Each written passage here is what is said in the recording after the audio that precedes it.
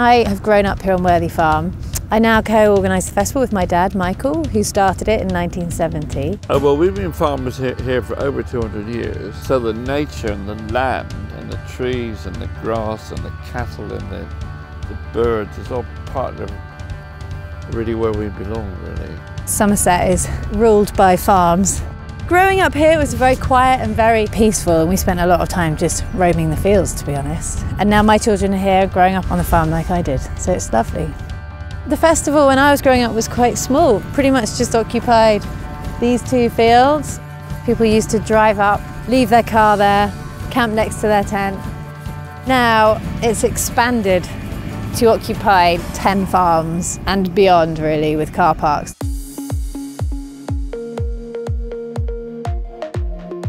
The festival's, quite different now, and a lot's happened to it, I suppose, over the evolution. We're always thinking of green initiatives. We want to incentivise people to leave less waste, to pack consciously, to not buy single-use items that they will just be disposing of or leaving here. This year we're banning the sale of single-use plastic bottles.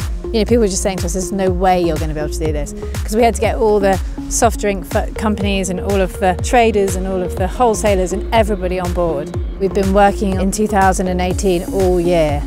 It's been a vast, huge job, but it's so satisfying to be able to say that we can do it. We're selling water in cans instead. We're also having 60 refill points, so we've got a combination of kiosks, or you can do like a self-service. And I think it'll probably take 2 to 3 years for something to really kind of bed in, because it's so large. So we'll be learning a lot from the first couple of years. I'd say it's quite appealing as a family festival. Kids are free and everything's free when you get here. But it's quite hard to pack light when you're bringing lots of small children. But we are asking people to use less disposable items like wet wipes. You just have to consider these things, because we've got so many items we're left with. And we're really asking people just from the very first stage to be aware and conscious of what they're packing.